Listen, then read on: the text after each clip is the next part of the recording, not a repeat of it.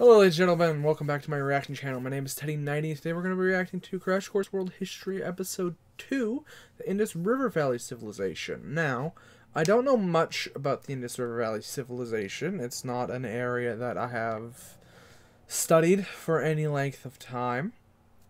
So, this may be even more rambly or even shorter than usual. I don't really know how this is going to play out. I'm going to aim for shorter than 40 minutes, which was the last one. But I make no promises. I'll say that. I make no promises. But yeah, I'll just react to this, and if you like Crash Course, like their video and sub to their stuff and everything else like that, they deserve all the love and happiness and everything else in the world. I don't deserve it. They deserve it. I'm just some guy who's watching them. Now, let's just jump into it and see what they got for us. Hi, I'm John Green, and this is Crash Course World History. Let's begin today with a question. Why am I alive? Also, why don't I have any eyes? Ah, that's better. Why am I alive? To be or not to be, that is the question. I don't think there's any good answer to that. Well, obviously being alive, it's because we're not sure if there's anything that comes after this, and behaving as if anything comes after this is detrimental to ourselves in this life. And if there is something, or if there is nothing that comes after this and we lived our life in accordance to there is something coming after this, then what was the point of it? Or if we lived our life in accordance to there is something coming after this, and there is something coming after this, and we were only purposely acting in one way, we never actually lived in this life. Perhaps not living in this life would be the boundary for us not being able to get into the next life, if that makes sense. Anyway, that's a religious and philosophical discussion. The way we answer that question ends up organizing all kinds of other thoughts, like what we should value and how we should behave and if we should eat meat and whether we should dump that boy who is very nice but insanely clingy in a way that he cannot possibly think is attractive. All of which... Mr. Green, are you talking about me? Yes, I am talking about you, me from the past. I am telling you that one of the reasons we study history is so that you can be a less terrible boyfriend, but more on that momentarily. I've definitely been a terrible boyfriend in the past. As I'm sure most people have been terrible relationship partners in the past as well. It's a human thing. You learn, you grow, and you're terrible to your first few relationship partners. At least I was. Today we're going to talk about civilizations, but in order to do that, we have to talk about talking about civilizations because it's a problematic word. So problematic, in fact, that I have to turn to camera 2 to discuss it. Certain conglomerations of humans are seen as civilizations, whereas, say, nomadic cultures generally aren't, unless you are, say it with me, the Mongols. The Huns were a civilization. That's not strictly speaking true. He's going to get into it more after this, probably, but that's not strictly speaking true. But if you want to... civilized, in my opinion, is primarily settled and with a writing system. Primarily settled, complex building structures, and writing system. Those are the three things that make a civilized society, in my mind. But he'll get into more of this later, and you know my opinion from the previous video. By calling some groups civilizations, you imply that all other social orders are uncivilized, which is basically just another way of saying that they're savages or barbarians. Side note, originally Greek, the word barbarian denoted anyone who did not speak ancient Greek, because to the Greeks, all other languages sounded like bar, bar, bar, bar, bar, bar, bar. So that is to say that we are all essentially barbarians, except for the classics majors, which is worth remembering when we're discussing civilizations. Civilizations... Everyone but classics majors are barbarians. You know, I can see it. I can 100% see it. So like most of the things we like to study, they're intellectual constructs. No one woke up in the city of Thebes in Egypt one morning and said, "What a beautiful morning. I sure am living at the height of Egyptian civilization." Still, they're useful constructs, particularly when you're comparing one civilization. True. You never really know what time you're living in. Granted, it's easier to know that you're living in the worst timeline than it is in comparison to knowing when you're living in the, like, the height of something. Is a lot easier to notice when you're when you're in the low of something. You notice when you're in the low, but you don't really notice when you're in the high. Like people living through the fall of Rome, they knew they were living through the fall of Rome when barbarians were sacking Rome and taking it over, things like that. barbarians. I just fell into that trap. Well, they were barbarians. Let's be real. They were barbarians. They had their own culture and things like that, but they were barbarians in comparison to the Romans. Not that the Romans weren't barbaric in their own ways, but you know what I mean. Like the Germanic tribes taking over. Like the Romans knew that they were in the worst time of being a Roman. Because it's easier to notice when things have gone all the way to hell than it is to notice when the things are great. To another. They're less useful when you're comparing a civilization to a non-civilization type social order, which is why we will try to avoid that. And yes, I am getting to the good boyfriend stuff. Patience, grasshopper. So what is a civilization? Well, diagnosing a civilization is a little like diagnosing an illness. If you have 4 or more of the following symptoms, you might be a civilization. Surplus production. Once one person can make enough food to feed several people, it becomes possible to build a city, another symptom of civilization. It also leads to the specialization. This is a pocket knife, by the way. It's just like a typical of labor, which in turn leads to trade. Like if everybody picks berries for a living, there's no reason to trade because I have berries and you have berries. But if I pick berries for a living and you make hammers, suddenly we have cause to trade. Civilizations are also usually associated with social stratification, centralized government, shared values, generally in the form of religion and writing. And at least in the early days, they were almost always associated with rivers. These days, you can just bisect a segment of land horizontally and vertically and boom, build a city. But 5,000 years ago, civilizations were almost always associated with rivers, whether that's the Tigris and the Euphrates, the Yellow River, the Nile, the Amazon Basin, the Coatzacoalcos. God, I was doing so good until I got to Coatzacoalcos. Coatzacoalcos, maybe. Why River Valley? Yeah, that's true. Yeah, river valleys have a tendency to do it. There are some that probably should have developed civilizations along the way. The Mississippi is a great example of one that definitely could have held big civilization, but again, North America was screwed over by its complete and utter lack of any domesticatable animals. The North American natives got screwed, or North and South American natives got screwed, just completely and utterly from just from every direction they got screwed. At least they're flat, they're well watered, and when they flood, they deposit nutrient-rich silt. We'll have more to say about most of these civilizations later, but let's talk about this guy, the Indus Valley civilization, because it's my all-time favorite. And it fell, and no one really knows how or why it fell, and no one really knows much about it. But it was interesting. I know where the Indus Rivers Valley. I know there were some cities in the Indus River Valley civilization that were incredibly peaceful. Didn't really have much of an army. And that's one of the big reasons people thought they fell, because they just didn't have much of a standing army.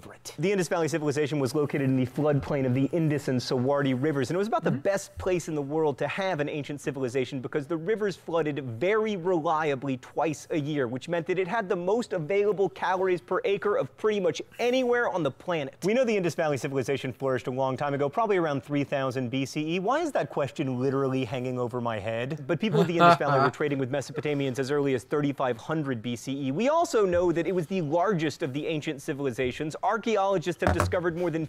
And you can see how Persia came about here, right? Or like why there would be like a big empire right here, because...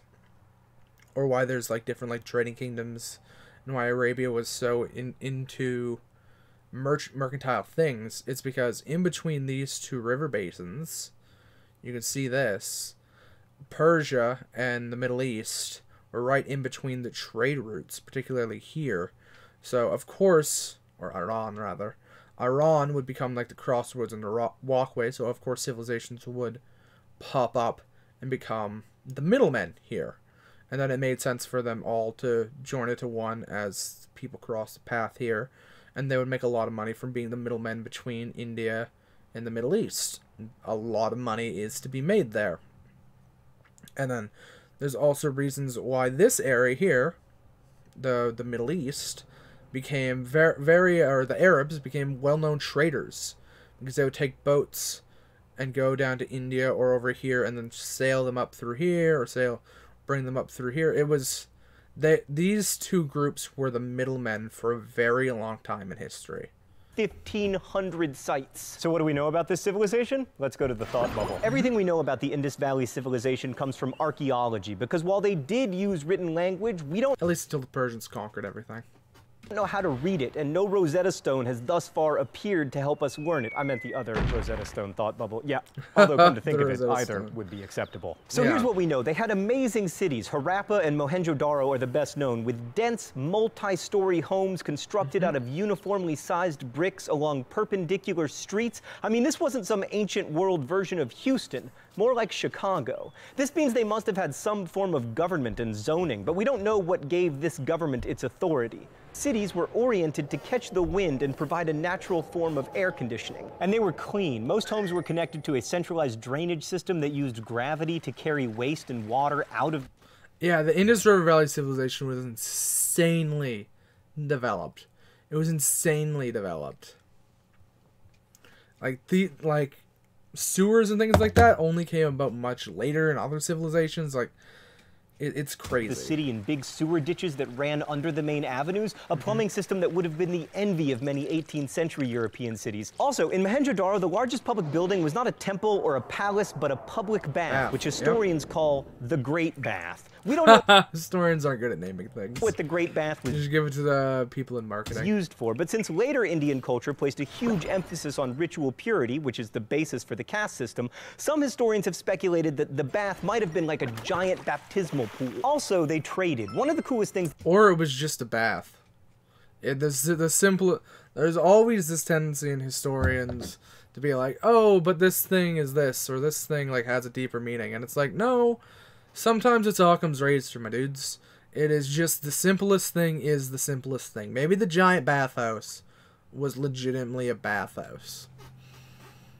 Right? Like, sometimes the simplest answer is the best answer. Maybe the big bathhouse is a big bathhouse. That the Indus Valley civilization produced were seals used as identification markers on goods and clay tablets. These seals contain the writing that we still can't decipher and a number of fantastic designs, many featuring animals and monsters. One of the most famous and frightening is of a man with what looks like water buffalo horns on his head, sitting cross-legged between a tiger and a bull. We don't know what's really going on here, but it's safe to say that this was a powerful dude because he seems to be able to control the tiger. How did these seals let us know that they traded? Well, because we found them in Mesopotamia, not the Indus Valley. Plus, archaeologists have found stuff like bronze in the Indus Valley that is not native to the region. So what did they trade? Cotton cloth. Still such a fascinating export, incidentally, that it will be the subject of the 40th and final video in this very series. But here's the most amazing thing about the Indus Valley people.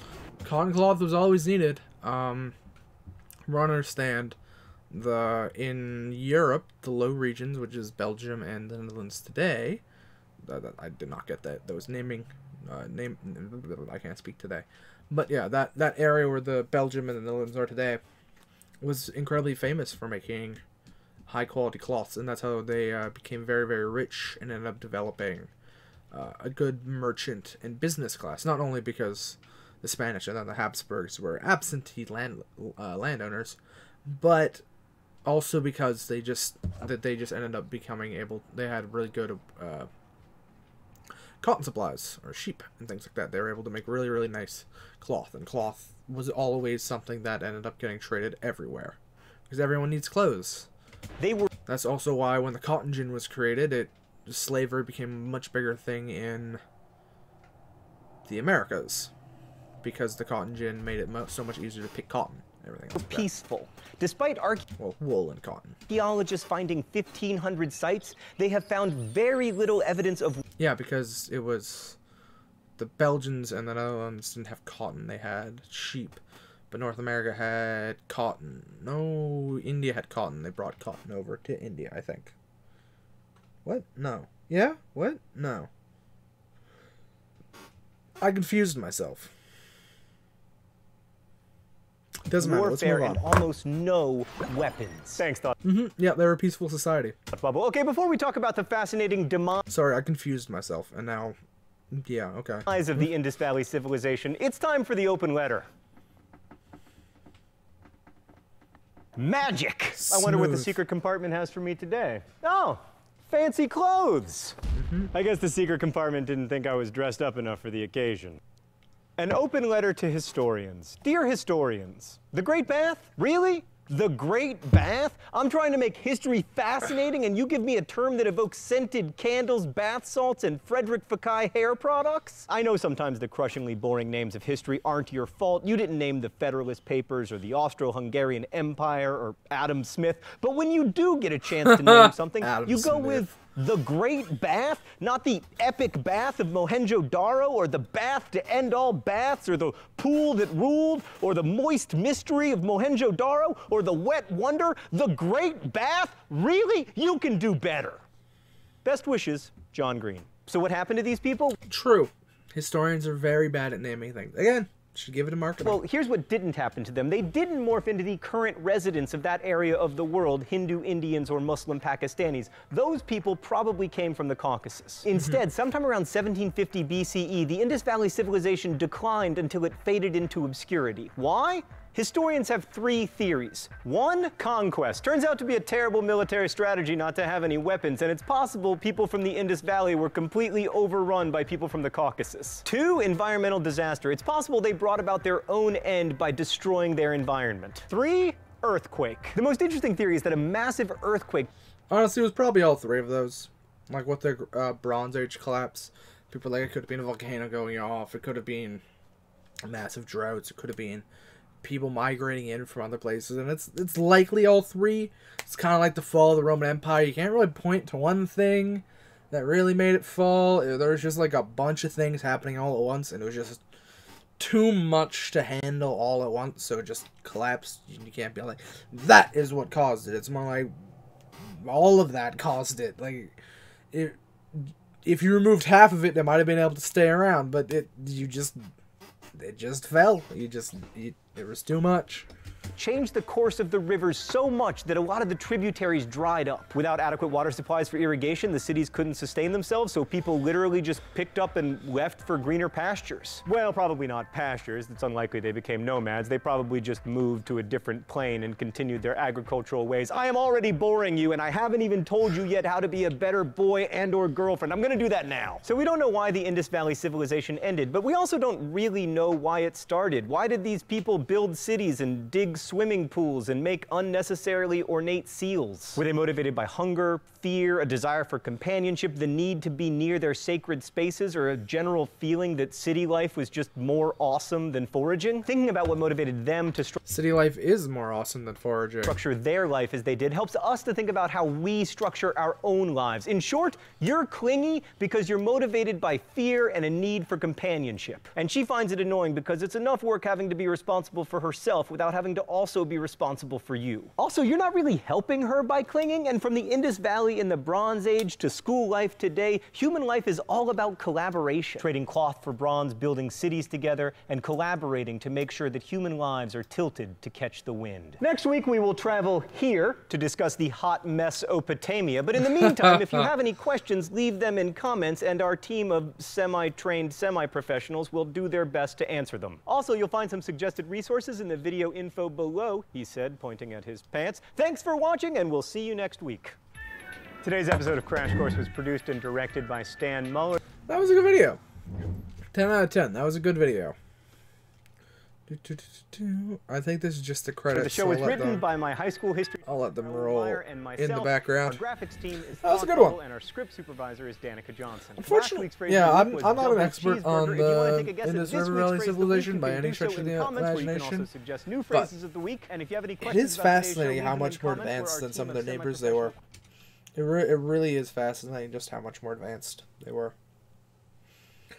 Wow, I'm tired. Okay, I'm gonna end this here before I pass out. Alright, if you enjoyed this video, well, before I say that, go sub to Crash Course, go like the video, all that other stuff. They deserve everything, I deserve nothing. But if you liked my, honestly, kind of half-hearted ramblings, then give me a like, give me a sub, go join my Twitch, go join my Discord, all that other good stuff. If you have any dislikes with this video, please leave them in comments. I'd rather have comments than just a pile of dislikes.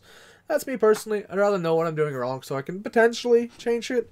I'm gonna say I'm not really good at that, considering the last video was 40 minutes long, and one of the main comments on one of my other videos of negatives was, "Yo, dude, Stop pausing so much, stop talking so much. Oops. I guess that's not happening. But apart from that, leave it in the comments and everything else like that. I love your faces. I'll see you in the next one. Love, butts, and happiness and all that other good stuff. And goodbye, my gravy babies.